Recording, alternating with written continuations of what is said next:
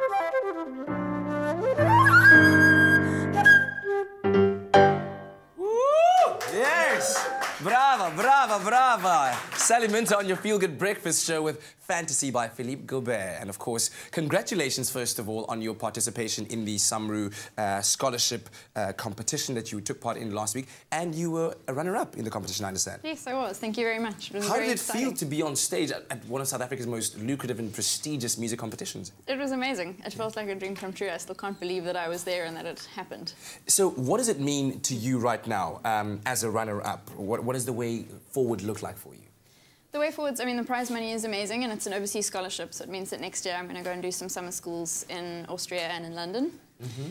And just the exposure and the confidence that a competition like that gives you is amazing. So I'm hoping that it'll give me a nice career boost and, yeah, hopefully exciting things to come. Talk to me about your long-term plans there. Once the studying is done and you've gotten all of this experience, you performed on various stages, what is your long-term plan with your music talent? My long-term plans is I love playing chamber music, so I play in a chamber music duo with my pianist, Koile Enderstein. Mm-hmm. We play in a duo together, and we're hoping to do a bit of touring around South Africa and hopefully record some point next year. And yeah, I'd love to just invest more in chamber music in South Africa. So small chamber ensembles, maybe a chamber orchestra, and just keep things going. And loads of corporates.